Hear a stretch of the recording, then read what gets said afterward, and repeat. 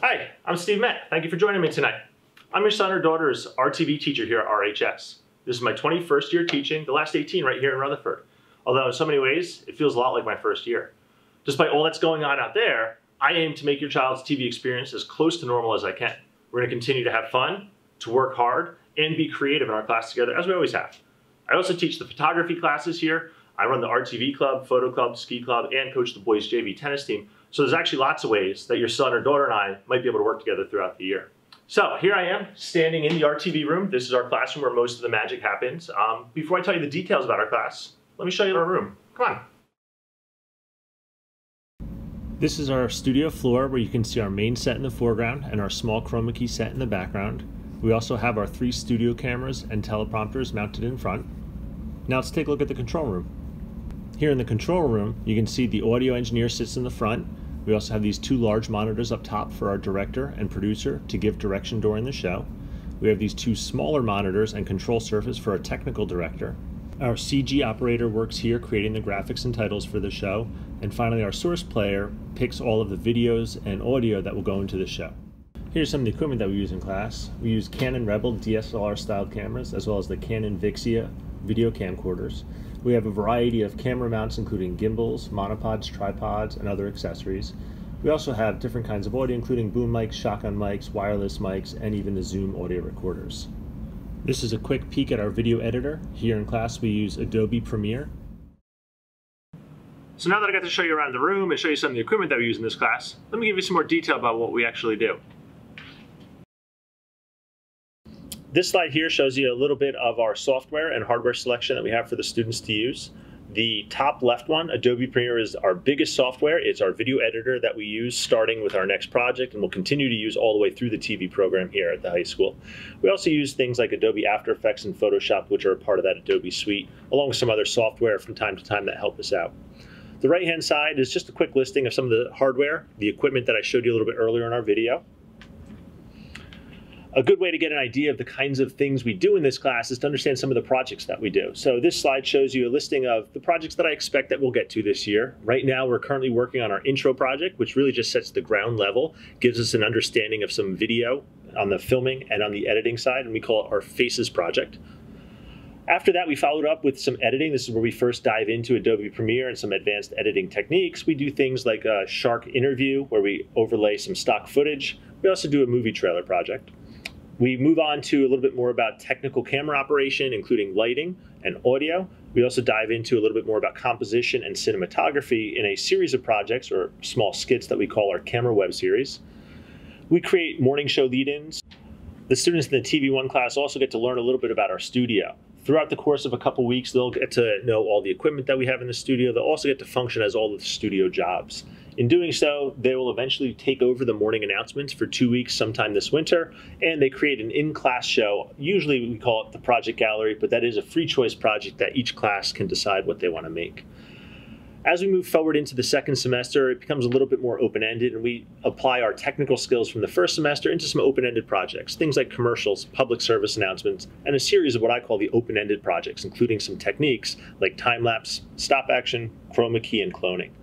We like to end our year with a big and, quite honestly, the students' favorite project, what we call music videos.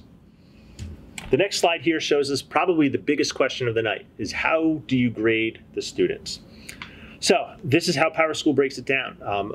We are a hands-on class, so 60% of the grade that they'll get for quarter 1, 2, 3, and 4 comes from projects.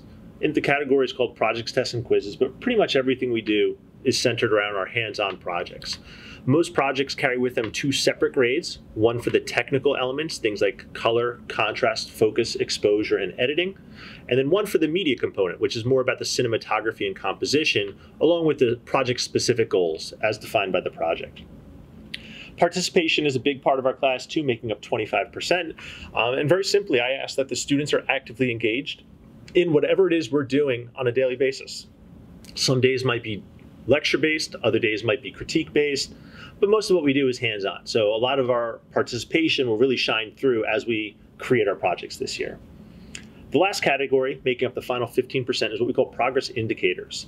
This is like checkpoints. 15% of the grade for the quarter comes from the student's ability to meet due dates on time and completely.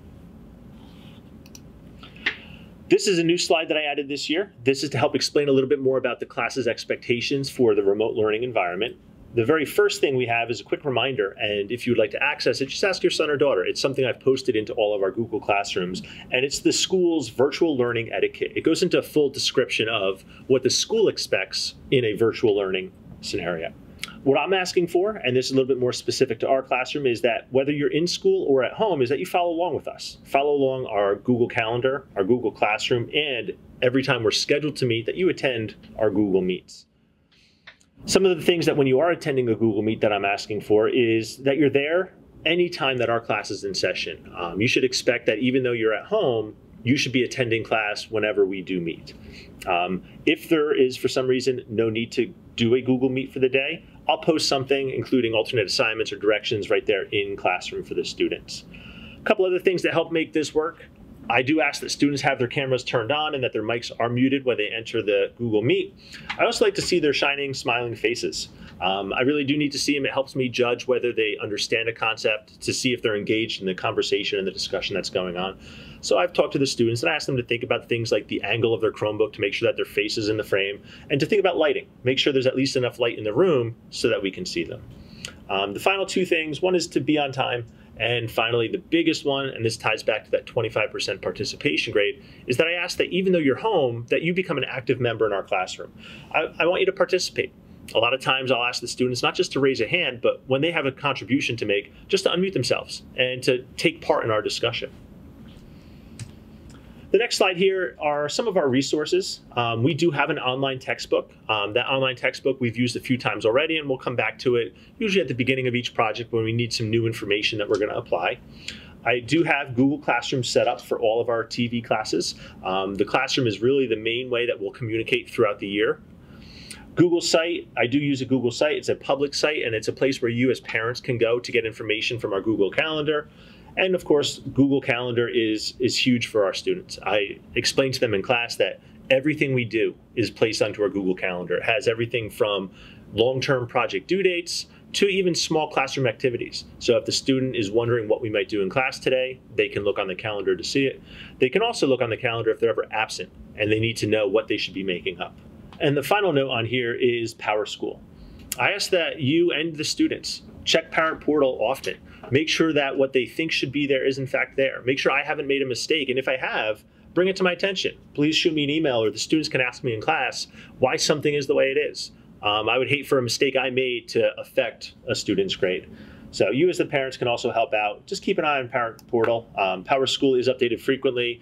The last slide I have for you is really a follow-up. It's where do we go from here? Now that we're in TV1 together, we're hoping to have a lot of fun and create some awesome projects this year. But what's next? After TV1, the natural follow-up would be the TV2 and the TV3 classes, but we also have the RTV Morning Show and the RTV Club. Photography 1 and 2 are both art classes, but are very, very connected to what we do here as a digital media. And the last two classes that I note that are very similar to what we do here are our web page design classes and art by computer design. So thank you for tuning in and watching this video tonight. I hope it was less pain for you to watch than it was for me to make. I also hope that you learned a little bit about our class and some of the things that your son or daughter will be doing this year. Hopefully you keep an eye out and you see some of our projects come home. If for some reason you have any questions, or if there's something I didn't address that you really wanted to hear tonight, I apologize for that, but please reach out to me. Email is by far the best way to get a hold of me. Simply, it's smett@rutherfordschools.org. Shoot me an email. I'd love to hear from you. Thanks. Have a great night.